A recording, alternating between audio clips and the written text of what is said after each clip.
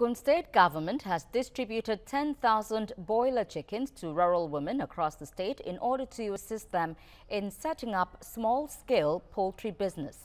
The dual-purpose bird was developed in Nigeria by indigenous poultry farmers with the aim of reducing malnutrition, infant mortality rate and increase income for the less privileged. The Deputy Governor, Yetunde Ononuga, said the state partnered private sector on the project and highlighted the significance of women in the development of the society. Broiler is a dual-purpose bird. What that means in effect is that it will grow 2.5 to 3 times the size of the indigenous bird, and it will lay 3 to 4 times the number of eggs.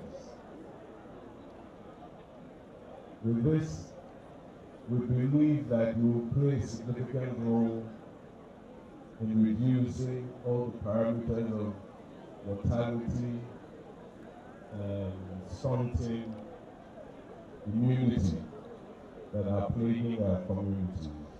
Empowering women means empowering the nation. Therefore, all efforts at empowering the women folk should be encouraged. This is because research has revealed to us that 70% of the population of Nigerians are rural dwellers, and the women constitute 60% of this population. It is therefore important that any effort geared towards empowering them should be encouraged.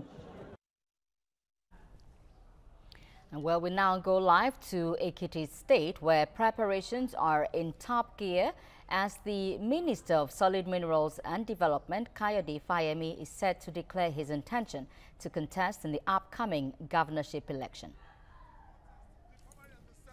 Well, that's where we call it a wrap on TVC News this hour. For more, do visit our website. That's at tvcnews.tv. Also, join the conversation on our social media platforms using the handle at TVC News NG. Thank you for watching. I am Fadishola Shotingwa.